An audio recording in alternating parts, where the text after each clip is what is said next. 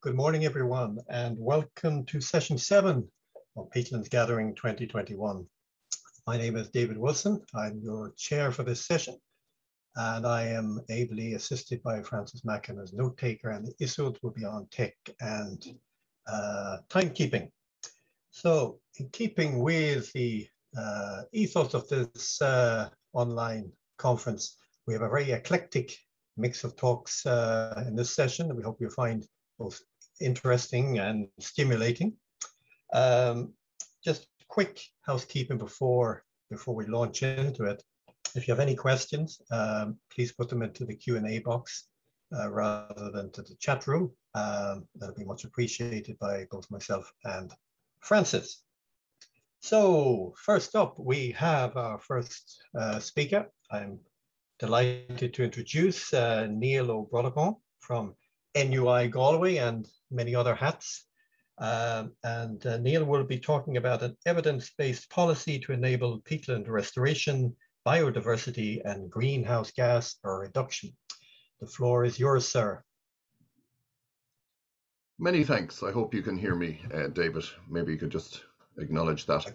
I'm just going to try and share the screen. Is that okay? Please do. Yeah. Okay.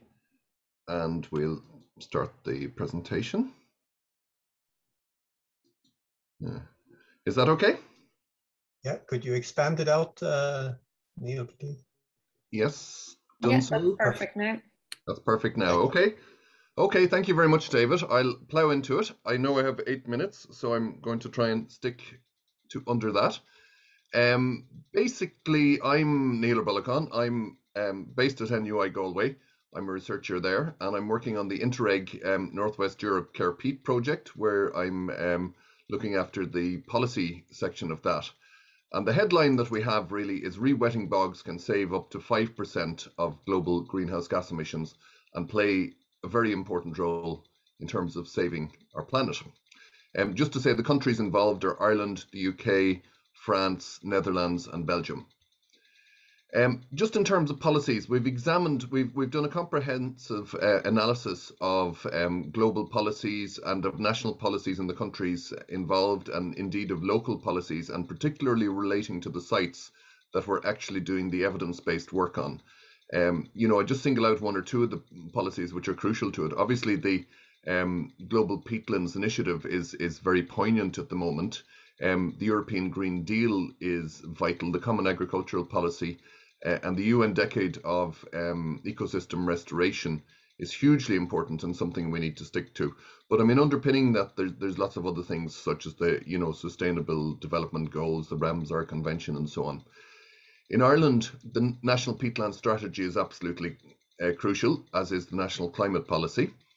I just want to get straight into the meat of this, really, because this is a slide I got from the European Environment Agency. And what it shows is something terrible, really, that from the year 2000 to the year 2018, 477 km squared of peatland was lost in Europe, in the EU. And 85% of that was in Ireland. So we're talking about over 40,000 hectares, which is greater than the area that Bord-na-Móna is rehabilitating at the moment. So that's not a good thing. But note the date 2018, because a lot has happened since then. And many of us have come together, many people who are on this call have come together, including David and others, to put figures towards the programme for government. There was a new government in 2020, and they thankfully have taken on a lot of the initiatives that people have been proposing for years. There is a huge about-face in terms of, of Irish policy in terms of re-wetting land. So in particular, on November the 24th, 2020, the Cabinet approved 108 million funding for groundbreaking Bord-na-Móna bog rehabilitation plan. Now, whether you accept these figures or not, these are the figures which are put out there, that the plan will protect the storage of 100 million tonnes of carbon, sequester 3.2 million tonnes to 2050, create 350 jobs, etc. So obviously it's working towards the this particular plan is working towards 2050 and the need for zero carbon. So just to show, I mean, as a result of that, and also because in the run up to that, Many of these fantastic projects, rehabilitation projects, have happened all around Ireland, and you notice the sort of, there's a few in Kerry, in what I would call Healy-Ray country. There's the Midlands is very important. There's a few in the north of Ireland, and down the west coast, Galway, Mayo, Donegal, and so on. So just the second string of work that we've actually done in terms of policy is we teamed up with Wetlands International and Greifswald Meyer Centre, because it was hugely poignant that the Common Agricultural Policy was being discussed in the Parliament during the Carepeat project. And Greifswald obviously are a tremendous organisation. They put together these maps in terms of sort of European emissions and the European areas where peatlands are prevalent in Europe. And you notice that Ireland is quite strong in both, obviously, because we've got a lot of peatland, 21% roughly. We met with a lot of MEPs, met with a lot of Commission people, including, as you see, Mairead McGuinness, who's our Commissioner now, and Peter Yarr, who was the Rapporteur for the Envy Agency. And the key points we brought across were eligibility of farmed wet peatlands, phasing out of cap payments for drained peatlands, and certainly enhancement of the RBAPS schemes, which are very strong in Ireland in particular. And we've had a lot of good talks about those over the last few days. So we put together a position paper, and I suppose the key headline there really is that in terms of agriculture, by simply re-wetting 3% of EU agricultural lands, we can save up to 25% of agricultural emissions. And that is hugely important for farmers, and it really needs to be brought across, because there's great opportunities there, and it's lovely to see projects like Farm Peat emerging now.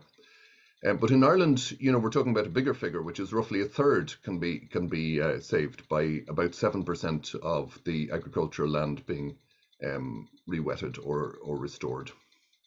So just to show the sort of machinations of the whole thing, I mean, the NGOs and the science organisations, we were sort of people from about 18 different countries throughout Europe put together the various proposals. And, we came up with effective protection of wetland and peatlands for the GAEC2, which was Good in Agricultural Environment Commissions. It was a protocol. And, the Commission basically adopted it. It was watered down by, of course, by the Parliament a little bit, and then was absolutely trashed to bits by the Council and more or less turned on its head and made meaningless. So that's the normal process. But then, a lot of machinations happened. And then, thankfully, on the 25th of June, I think this is really, really crucially important to all of us going forward. Frans Timmermans, the Executive Vice President of the Parliament, who's responsible for the Green Deal, basically said this. He said, throughout the negotiations, the Commission has worked for a new common agricultural policy that can support the Green Deal. The agreement reached today marks the start of a real shift in how we practice agriculture in Europe. In the next years, we will protect wetlands and peatlands, dedicate more farmland to biodiversity, boost organic farming, open up new income sources for farmers via carbon farming, and begin to redress inequalities in the distribution of income support. And I see I have 1 minute remaining. Left. Yeah. Yeah. So just what are the next steps that we've got? I'd love to talk to you all day, but I can't. 8 minutes is what we all have. So just we're working heavily on carbon farming framework. We've just published a deliverable on that, and there's a really good carbon farm that we're working with in the UK. We're doing an EU white paper on eco credits. We're setting up. We can actually announce quite soon that we're actually working on a European peatlands database. So a lot of the points a lot of people have made have been quite poignant in that regard. There's many polluticulture investigations going on, and hopefully that will work in Ireland as well. Wetland farming, obviously, polluticulture. And finally, we'll be conducting a European policy workshop in Brussels in the new year, and it'll bring together people from a number of different countries. We did stakeholder workshops in the 5 countries of Carepeat, and these are the, I don't have time to go into them, but these are the key policy gaps, barriers and enablers. We did that for all countries, and we're going to be doing it for Europe. So thank you very much, and thanks very much for the fantastic conference so far. Thank you very much, Niall. That was fascinating, and there's so much important things you've touched so many important things that we're going to be facing, I think, in the years to come, particularly from eco schemes, carbon farming, all very important. And I look forward to discussing maybe more of that at the end of this questions and answers session. So, if you bear with me a second, I have to switch hats from chair to presenter. So let me just share my screen here.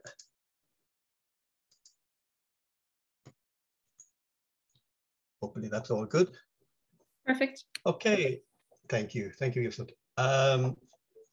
Yeah, as I introduced myself at the beginning, my name is David Wilson. I'm an environmental consultant, and for the last 20 years or so, I have been mainly working in measuring, modeling, reporting greenhouse gas emissions from a range of peatland land use categories.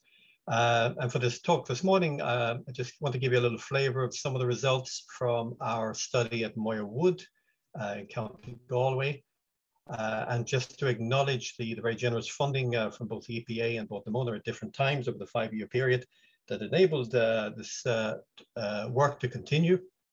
And also to acknowledge the very many colleagues involved in this work, many of them who have presented either today or yesterday.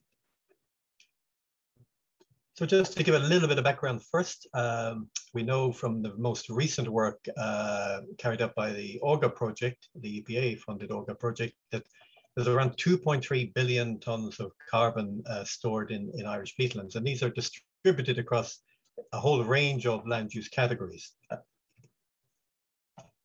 In particular, the peat extraction has impacted around 23% of the area of Irish peatlands, and this has also important impacts on the carbon stored in these sites as well, these degraded sites.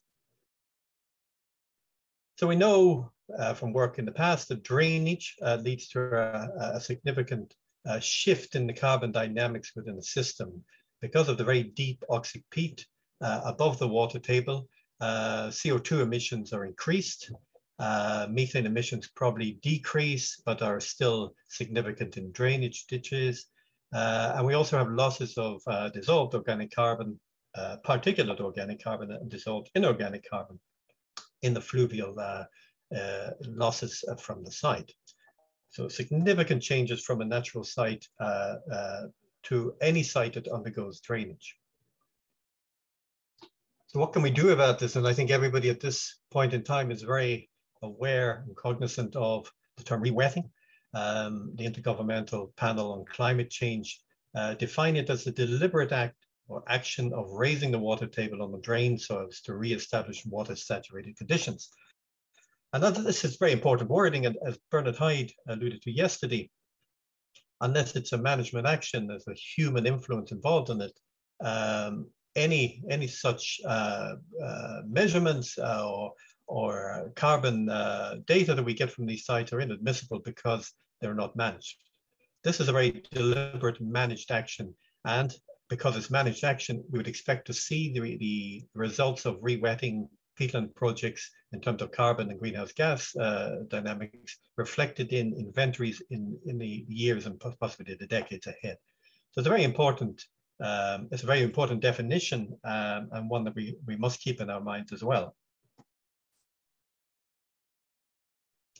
So just move to our study site. It's a former raised bog in Moyarwood, County Galway, around 200 hectares. It's a bog and Mona site. It was drained in the 1980s with a typical 15-meter linear drainage. But somewhat unusually from what we would all consider to be typical bog and Mona sites, the vegetation was left on the surface. And obviously at some point, decision was made not to open this site up for peat extraction. In 2012, under the guidance of the Mona ecology team, it was re-wetted, so the drains were blocked.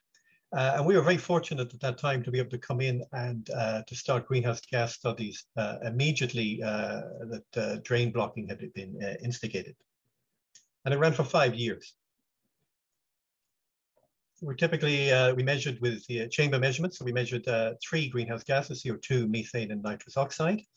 while at the same time we measured the vegetation composition, which is important because the site was obviously going through very dynamic changes, not just in greenhouse gases, but also in the composition of the plants. The site was instrumented to capture all the variables, environmental variables that we require in order to model the fluxes. So these were modeled using multiple regression techniques where the fluxes themselves were the relationship between the fluxes and soil temperature, water level, light, and leaf area index were carried out, and then calculated in such a way that we can produce a carbon and greenhouse gas balance for those areas. We looked at two different areas. We set up collars in the drained margins that had remained drained even after drain blocking in the main site.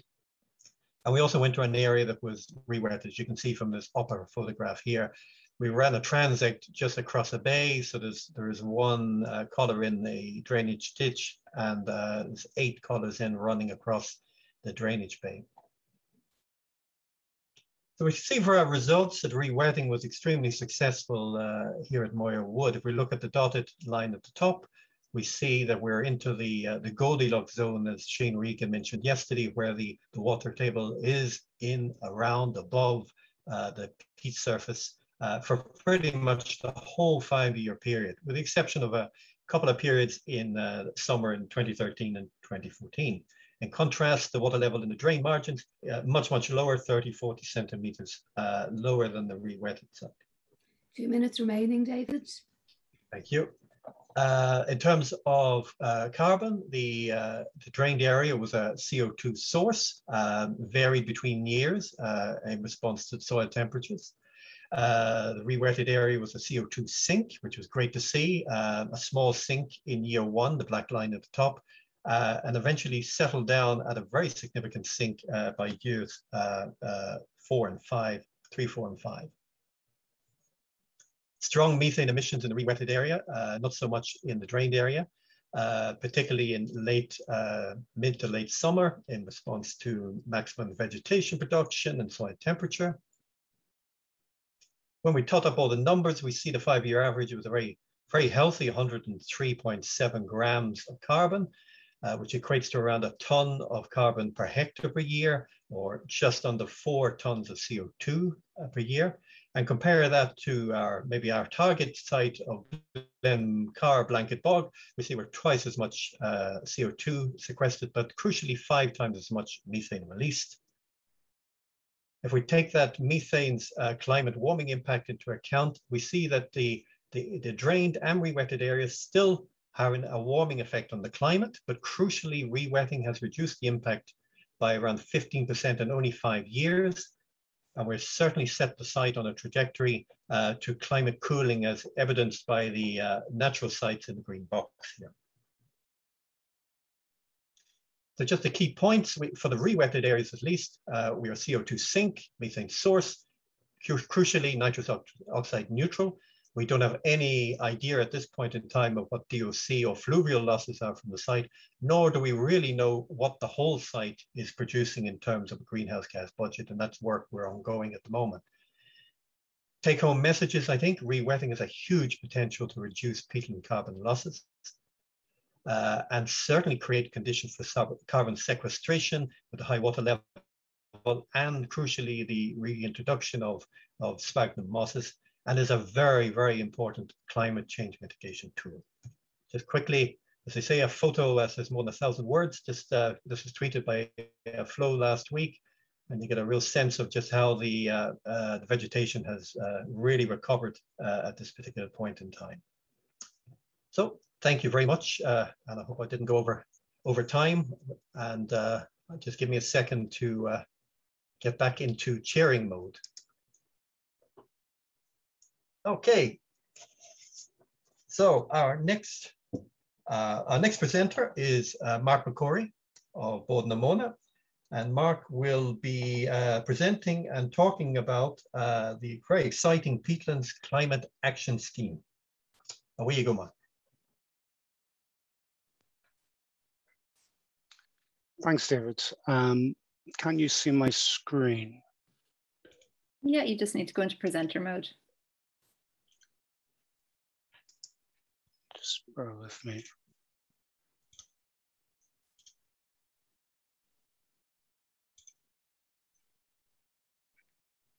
Just at the bottom right is probably the easiest one. Yeah.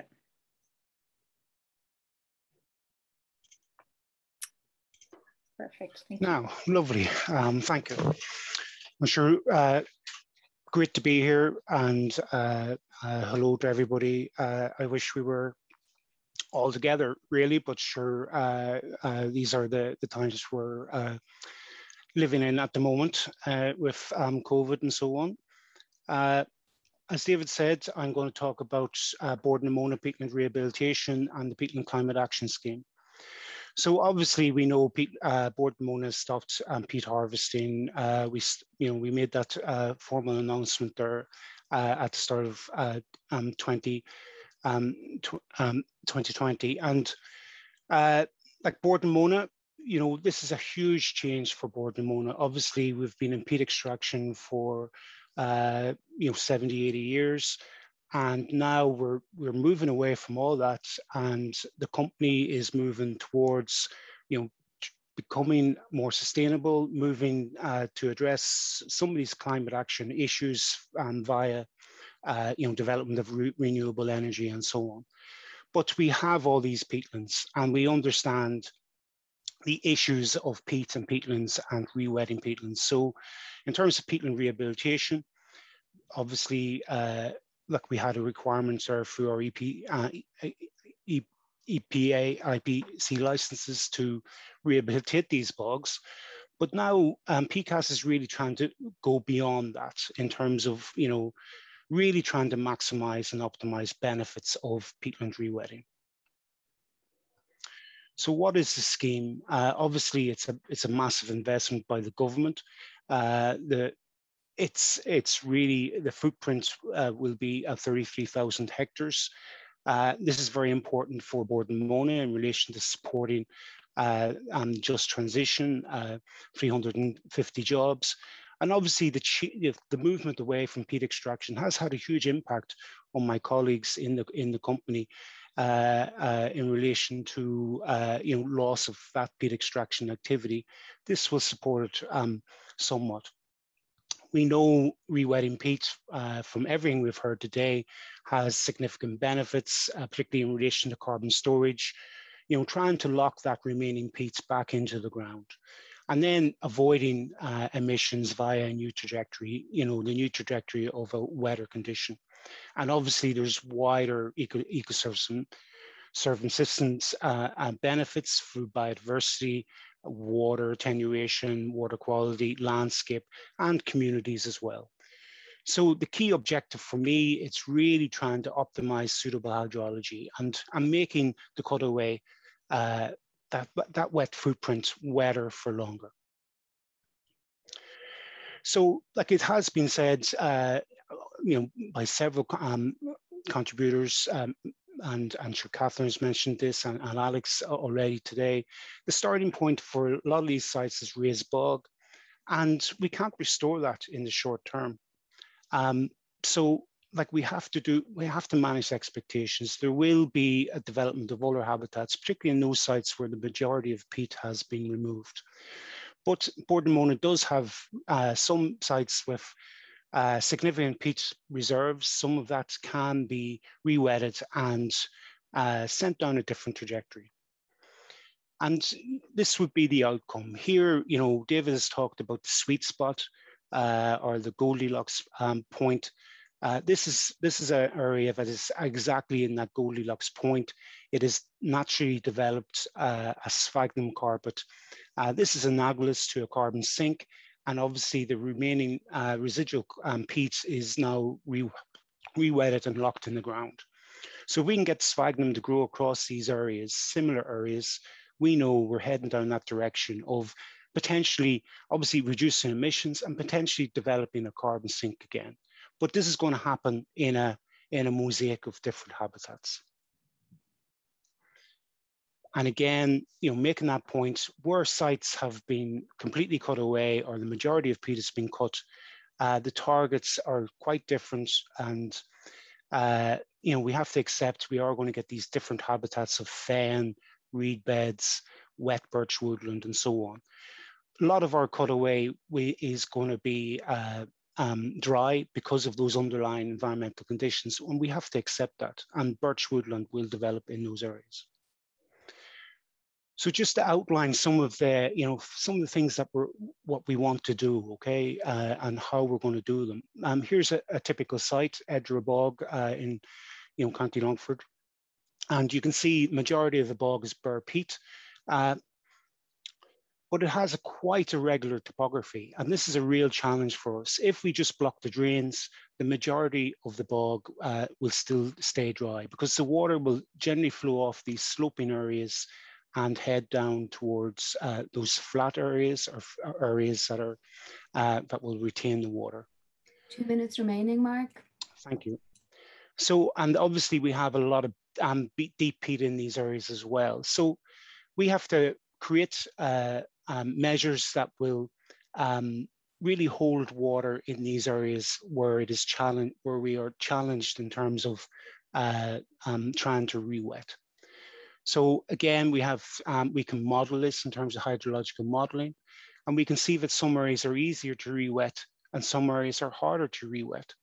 And so PCAS is very much focused on looking at measures that will improve conditions in these areas that are harder to re-wet. This is what it looks like. This is some of the trials of Castlegar. You can see the berms. We're looking at creating these kind of modular cells to try to hold water at the peat surface. Some more pictures. And again, like this would be a key point here. Getting fussy about it. The picture on the left, that's a bog in a drier condition. It's still going to leak carbon. And PCAS, in terms of the ecology of this, we want it to be wetter with that water level closer to the peat surface so that we get sphagnum colonization again. And again, it brings multiple benefits. Here, here are birds that we haven't seen in Ireland breeding in 300 years, the common crane, and they're breeding on a Bordnamona bog. And, hopefully, like this is unintended consequences. Hopefully we can develop a landscape where we will see more and more of these species and these birds in the future. And, there's going to be multiple benefits out of this. And we're only really touching the surface of this. But if I could just leave you with one point, like my own journey, I started with Catherine in Bordnamona in 2009. And the first bog she sent me out to survey with David was the Derry's bog. And there was a lot of bare peat there at that time. And like now it's a real wilderness. It's hard to walk through some of those sections. And sphagnum moss is appearing on that bog again, even though we wouldn't expect sphagnum to appear or be prominent in a site like that. No, it's not a significant part of that bog, but it is there. So like for me, like there's massive opportunity here for multiple benefits. And my last point would be like, we do have to be hopeful and optimistic in terms of the future and, develop this landscape, so that we can drive these benefits. And, lastly, as Catherine said, like 4 years, what can you do in 4 years? Well, sure, I keep saying now I've 30 years left in me to keep working on this, but I think that's rapidly reducing now. I'd say it's down to 20. But anyway, thank you very much. Thank you very much, Mark. It was a bit of a downbeat ending there. You're a young fella yet, and you have many more years in those legs. Yeah, it's certainly a very interesting PCAS with the potential for absolutely changing the landscape of the Midlands, certainly, for in the short term, medium term, and possibly forever. So we look forward to hearing more of this in the months and years to come. Okay, next talker is great pleasure with my co-conspirator here in this session. It's Francis Mackin of RPS Consultants. And Francis will be talking a little bit about the nuts and bolts that underpin restoration, with a talk entitled Restoration Planning for Raised Bogs. The floor is yours, sir. Thanks, David. Hopefully you can all see that. Perfect. So, great. Okay, so I suppose in 8 minutes, I'm going to try and very quickly take you through the process of planning restoration for these raised bogs and how we've gone about that over the past number of years, in particular with National Parks and Wildlife Service on a number of the designated sites.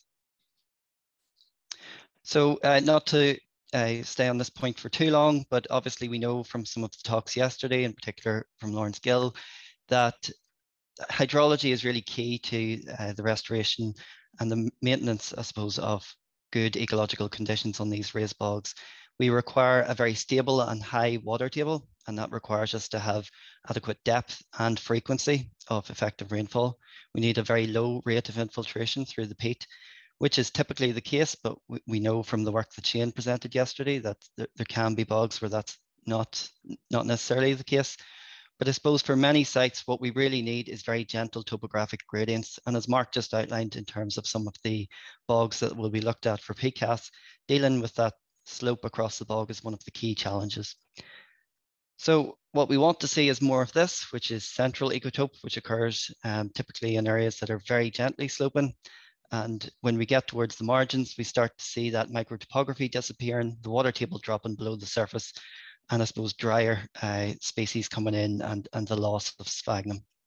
So we know a lot of this based on the work that was carried out as part of some of the studies that Matthias outlined this morning. And it was actually fantastic to hear, because I've learned so much from the Green Book, or the Bog Bible, as I like to call it, about how these systems operate.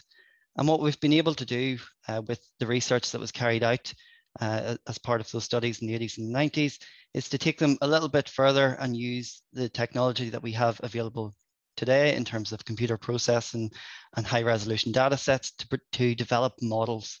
And these eco-hydrological models allow us to predict where has the best potential on raised bogs for very effective restoration. And this is an example of some of the work that we've done that really has only been possible because of the very detailed ecological studies and ecological mapping that's available that allow us to calibrate ecological and conditions to the hydrology and topography.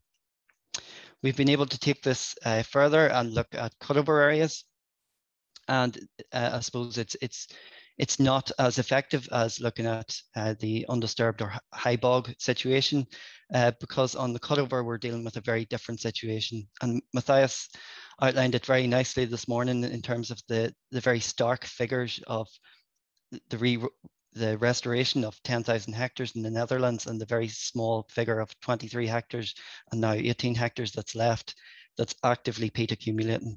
And this is what we're really trying to do with these models, is to identify the areas that have the best potential to become peat accumulating, and therefore allow us to prioritize our measures, because it's much more effective to restore areas of high bog that still have potential to become peat forming than it is deal with a situation like cutover, where the conditions are much more difficult to deal with, and we don't have that acrotelm layer that regulates the flow off the bog. So what we're able to do with the LiDAR information that we have is to develop eco-hydrological analysis to give us a good idea of what the proposal should be for restoration for these sites. We're able to prepare the models that I just outlined and prioritize where measures would be most effective. And obviously we need detailed field surveys to verify our findings on the ground to make sure we're not missing anything or overlooking anything in particular. A key step here is really multidisciplinary work in terms of collaboration with the ecologists. So this is a very key step in our development of restoration plans. And this is an example of Scohoboy Bog and NHA in County Tipperary that has a very active community involved in the restoration, and has been, I suppose, through a number of phases of restoration, initially with Quilcha and more recently with National Parks and Wildlife Service, a project that was managed by Bord na Móna. So what we're able to do with all of this is put together very detailed proposals with accurate costings, and allows us really to focus in on where we would get the most benefits from restoration. And this has been done for all 53 special areas of conservation, as well as several of the NHAs in our network. More recently, we have began looking at enhanced measures, and we saw some of this work yesterday in Terry Morley's presentation. This is Cloncrow Bog in County Westmeath, which is part of the Care Peat project. And we were able to use the modelling techniques that I've outlined to develop proposals for enhanced measures, in this case, bunding. And what we're trying to do with that bunding is basically deal with very harsh conditions on the cutover surface where we've lost that acrothelm layer. And we're trying to introduce these bunds to effectively regulate the flow off the bog and maintain soggy conditions, very similar to what Mark had outlined in his previous presentation. And these measures, while they're very effective, they have to be targeted at the right places. And when they're targeted at the right places, they give us multiple ecosystem services benefits in terms of habitat restoration and improvements in biodiversity, get us that carbon sequestration, the carbon sink that David had just talked about, provides benefits in terms of flow attenuation, improvements in water quality, and also offers opportunities for amenity, recreation and ecotourism, as well as education. And this site at Cloncrow is probably one of the best examples around, along with Scohoboy and bogs like Abbey Lakes, where there's a really active community and they're actively going out, taking people to the bog, helping people to understand what's going on these sites, how they're being restored and their importance. 2 minutes remaining, Francis. Okay, thank you. So you can see how we can use the topographic information across these sites to target our bunding locations. And what we're targeting is very shallow depths of water. And the reason that we want a little bit of surface water is that during the summer, our rate of evapotranspiration increases, while we can have larger gaps between when we're getting that precipitation. So we need to build in a bit of resilience into the system. And this comes back to when we're, the point that Matthias made this morning in terms of the very small area that has been restored. It's because it's so much more difficult to restore peat forming conditions once the surface has been very badly restored. So it's important to maintain what we've got and only implement measures like this in the appropriate areas. And you can see from this image the results in terms of very substantial re-wetting across the site. And this will be investigated further, as Terry outlined yesterday, in terms of carbon emissions as well as water table dynamics. So while the presentation focused on raised bogs, just very quickly to outline that we can use some of these methods for blanket bogs, and this is an example as part of the CAN project. We're able to use the topographic data collected from LiDAR to map out eroded peat tags and provide a detailed specification in terms of where dams should go and where reprofiling is required of the peat tags. So in conclusion, I would say that water is key to the health of our bogs. We really have to have a detailed understanding of where that water is coming from and where it's going to in order to successfully restore these sites. Multidisciplinary approach is absolutely essential for effective restoration. And we can see that with the best examples that we've got of restoration, it has been where we've had that multidisciplinary work together, ecologists, hydrologists, engineers, scientists, as well as the community being involved in the restoration work. And finally, the last point I'd just like to make is that it's really important that we learn from our mistakes. In my job, in terms of developing these restoration plans, I've actually learned more from mistakes, particularly my own mistakes and mistakes that have been made in previous restoration schemes. That actually is something that I think we really should focus on more. And we have our best practice guidance, but potentially we should think about putting something out there like poor practice guidance to help us learn more. So thank you very much. Thank you very much, Francis. That was a fascinating presentation. Speaking of somebody that can barely switch on a computer by themselves, I think this is I just love listening to this kind of stuff, and particularly given that going forward that finance for restoration could be a finite resource. It really, I think, is important. We have to get as much bang for our buck as possible, and targeting areas that are more amenable to restoration and re-wetting it's so important. So thank you, Francis. Our next speaker is my pleasure to introduce Ben Gearey from the National University of Ireland, Cork, NUI Cork. And Ben will be talking about the future of peatlands past, community, archaeology, and cultural heritage. So yours, Ben. Okay, good morning, everybody. Hopefully everyone can see that. We can, yeah. Just a confirmation. Excellent, thank you very much. Okay, so thank you for the opportunity to speak today. The future of peatlands past, community archaeology and cultural heritage.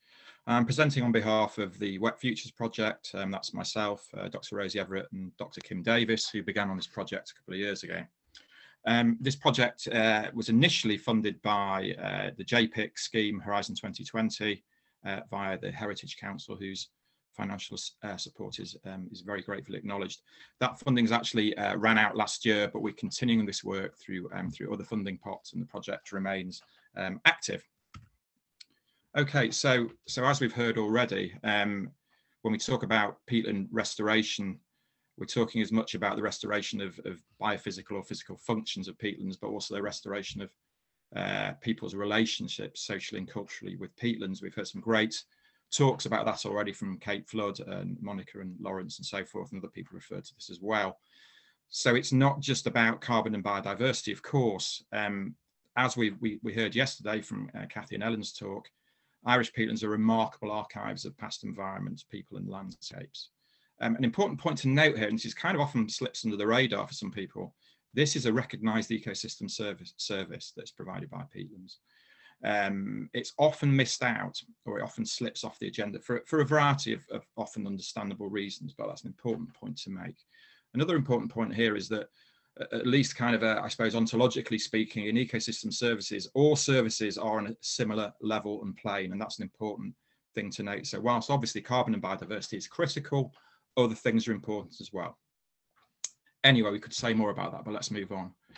So what is the value of archaeology and paleoecology in this context? Well, very simply put, archaeology helps us understand changing landscapes, the records that are preserved in bogs. This can help us understand, essentially, and very simply put, where we've come from and where we are going.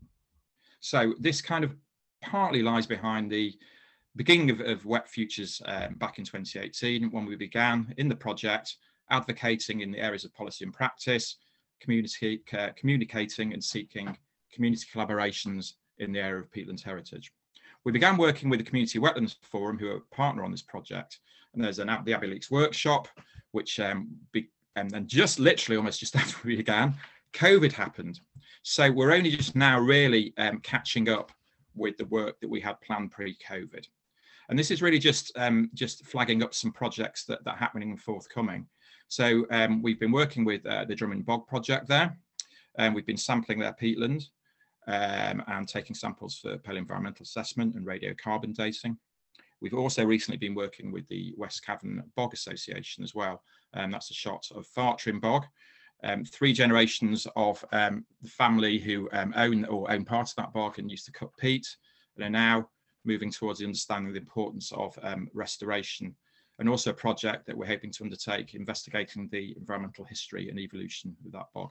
We also have another project forthcoming with Rhys Neil and colleagues that's funded by the Creative Climate Action Fund.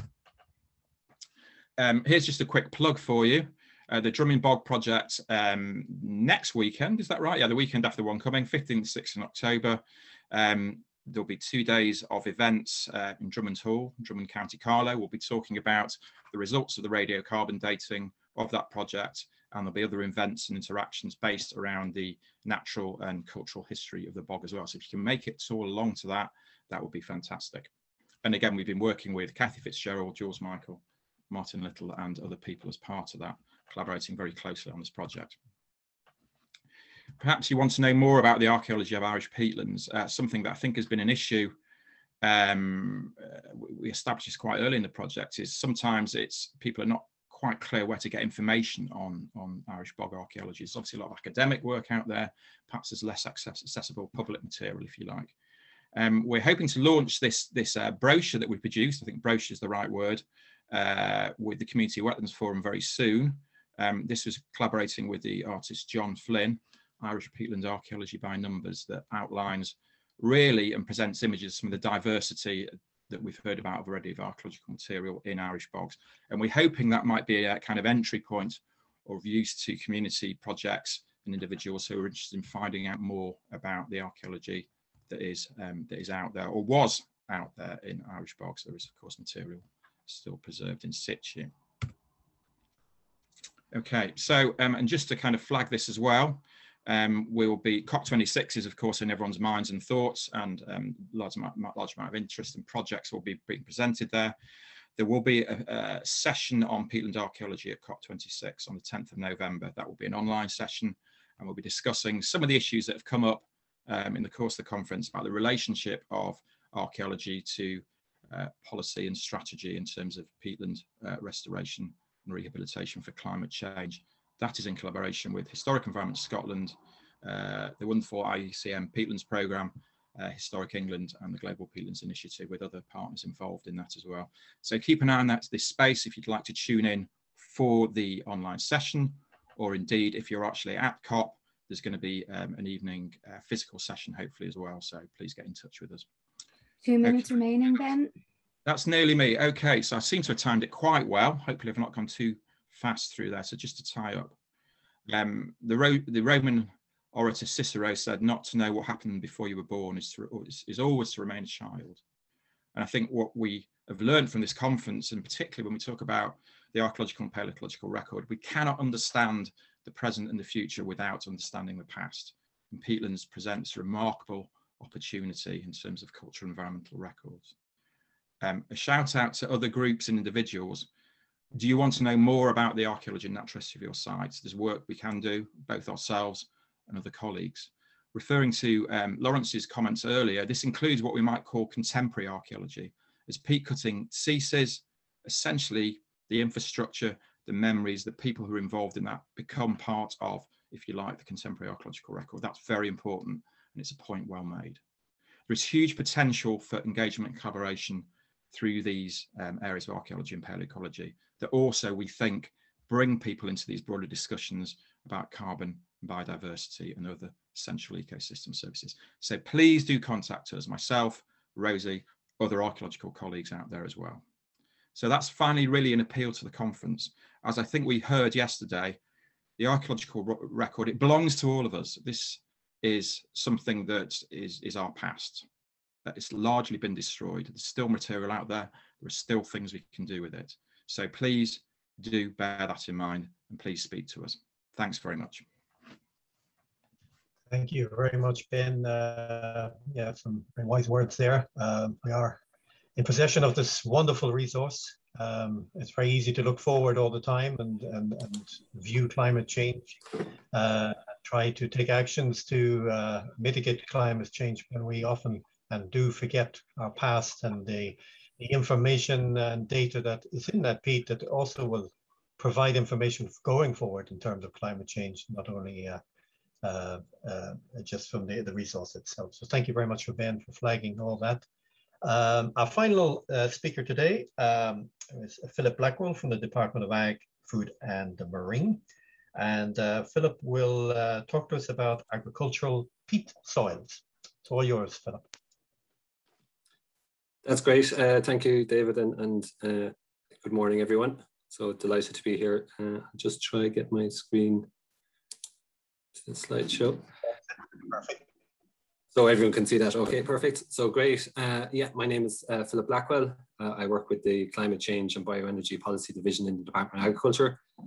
So I'm just here today to talk about the agricultural peat soils, just to cover what exactly we're talking about in terms of agricultural peat soils. Just to run through some of the targets and the actual work that the department are investing in this area.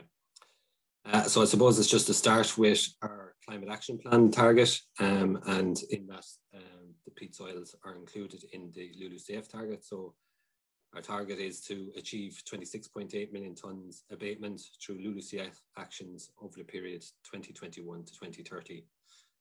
And this among a number of measures, this includes reaching 40,000 hectares of reduced management intensity of grasslands on drained organic soils.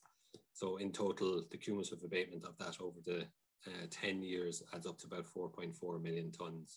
So it's quite a substantial part of the 26.8 million tonne target. In terms of what area we're talking about, or what is the agricultural peat soils. So it's organic peat soils that have been drained and used for agricultural use over the last number of years. generally, it's defined as having an agricultural activity being carried out under the basic payment scheme as part of the Pillar 1 of CAP, and it receives payments. And it's mostly reclaimed raised bog. So it's on the periphery of raised bogs that have been reclaimed over the last number of years. It's this target, I suppose, and what I'm focusing on today is that area rather than the blanket peats or any of the work that's ongoing on the blanket peats on the hill land. There's a number of, I suppose, different terminology used: peat soils under agricultural management, farm peatland, and carbon-rich soils, drained organic and drained organic agricultural soil. So this is the area I suppose we're concerned with, a raised bog example in Longford, on the border of Longford and Westmeath. So you see where it's been extracted and drained, the last remaining intact bog in the centre there.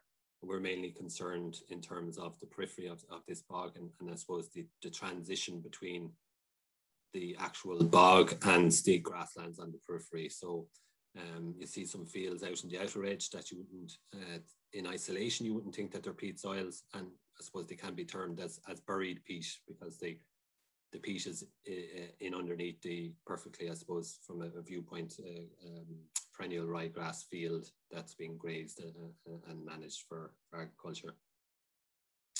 So it's roughly in approximately 300,000 hectares we're looking at, and likely more than that. And the issue for climate change is that soils with high organic matter, if drained, allow additional air into the soil. And this breaks down the organic matter, releasing large amounts of CO2 into the atmosphere.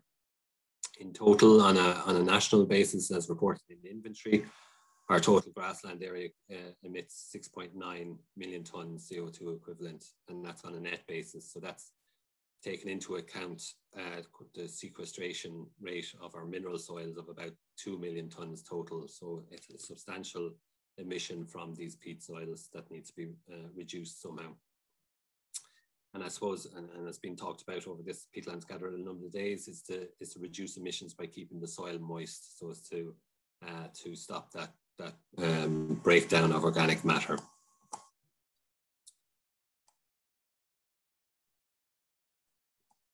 Sorry, now my page is moving.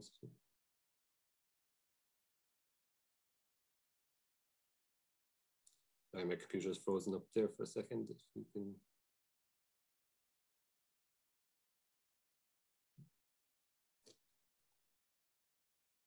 Oh, yeah. So sorry about that. So in terms of the actual focus areas that the Department of Agriculture has identified, we're really focusing on three main areas. So we're investing in pilot projects to really learn about this area that hasn't been, measures haven't been carried out before. So pilot projects will hopefully guide us on that in terms of translating into larger environmental schemes. We're investing in mapping because the maps need refinement of the peat soil maps. And we're investing in verification of CO2 emissions and removals from these peat soils. In terms of the pilot projects then, and as had a presentation already in terms of the farm peat project, 2 minutes remaining there, Philip. Okay, perfect, thanks. There's a call put out in August 2020 for a locally led European Innovation Partnership, an EIP project. Sorry, I'm getting messages here. So it's to, I suppose the aim of these pilot projects is to scale up the actions and measures into larger environmental programs for the next CAP. So as a result of this call, there's two groups: Nature Based Agri Solutions Limited, that's the farm peat project, and Green Restoration Ireland were successful and will receive over 2 million to complete their projects. In terms of mapping then, there's a repeat project that's just about to kick off, led by TCD and NUIG. And this will provide a range of benefits, including accuracy of peatland, improving the accuracy of peatland maps, precisely identifying these agricultural drained peat soils, and I suppose providing detailed information for policymakers. We also have other programs kicking off: the National Soil Survey Pilot Project program, which will pay farmers to take soil tests, which will improve maps. There's also the farm environmental study, and then just announced this week, there's the soil moisture monitoring network, and this will all feed into improved data and improved mapping areas. So just in terms of the repeat project, so this is what the main aim of the repeat project will be, to map, I suppose, to look at the historic maps, the bog commissioners' maps, and compare it to orthophoto of today's maps. And you'll see on the right-hand side that the original outline of the bog 200 years ago has been reclaimed and used for agriculture, and more than likely the peat soils are now under these grassland areas that you see on the map, which there'll be a big area of this will be ground truthing to verify that as well. In terms then of verification of CO2 emissions and removals from these soils, we've invested in the National Agricultural Soil and Carbon Observatory, which is a network of eddy-covariance flux towers funded by DAFM and will be managed by JAGAS. So it's a variety of sites, which will include agricultural grasslands, mineral soils, and peatlands. So it's the ability to determine actual emissions of CO2, CH4, or methane, and N2O. So it's all the greenhouse gas emissions from these areas. And it also includes sequestration in iris-specific conditions. So it's really to improve the inventory and I suppose the uncertainty that's there in the inventory around emissions from soils, and especially from peatlands. So it's to verify the emission factors on iris-specific soils. Part of those experiments will include re-wetting, so before and after re-wetting. So we'll get a correct determination of exactly how much emissions are saved in terms of reducing management intensity or re-wetting of these areas. So just to conclude, I suppose just to say that the measures on drained agricultural managed organic soils are a large part of our climate change targets in the LULUCF sector. There is large uncertainties in underlying data and emission factors related to organic soils, and DAFM have invested heavily in research and data refinement to help close these knowledge gaps. So thanks very much, and open to questions. Thank you very much, Philip. Very interesting, very topical presentation, given Ireland's problems in LULUCF emissions at the moment. In terms of the new data, we have some time just for some questions here before we close up. But if I could be cheeky and ask a question on, in terms of reporting, at the moment we report tier 1 values, and as you alluded to there, where the Irish grasslands are net emitters of around 7 million tons of CO2 per year. What are your thoughts if we can move to tier 2? Do you think, or can you foresee any sizable change in that emission factor? Or not the emission factor, the emissions. Yeah, we do work on IPCC emission factors. They're not Ireland specific. I suppose there's been some early testing, and I think there might be actually scope for them being overstated in terms of Irish conditions, that the emissions reported are larger from the peat soils, drained peat soils, than what might be actually happening on the ground. So I suppose that's why we have such a big investment in these in the flux towers and to get verified data in Irish specific conditions. I suppose that comes with the caveat then that if there's lower emissions from from each hectare of drained organic soils, there's also less savings in terms of reduced management intensity. So I suppose that's why we really need stronger data on this, on these emissions to really verify our targets reaching. Yeah, I think the scale of the task was very evident yesterday. Bernard Hyde of EPA had produced this very nice map showing the real mosaic of land use options within a very small scale and difficulties in mapping those. And then listening to your talk as well, you have to be cognizant of the carbon content of even the grassland, the type of management. There was a recent paper, I think in Nature, Chris Evans and authors, where they showed that you could still maintain a certain amount of farming activity even at reduced water table levels, and that didn't necessarily impact on the farming activities, but reduced emissions as well. So factoring all that in as well, you know, I can see the scale that's facing you guys. It's quite daunting, and we certainly look forward to hearing the results in the years ahead. Unfortunately, we're bang on time. We've run out of time, should I say. Big thank you to everybody that presented today. Huge thank you to everybody that tuned in. 171 I see here in front of me. I hope you found it interesting. The next session begins at 12:30 sharp. Perhaps get a bit of lunch, go out for a nice wee walk, do a bit of meditation, do all three. And thank you very much for everything. See you soon. Bye-bye now.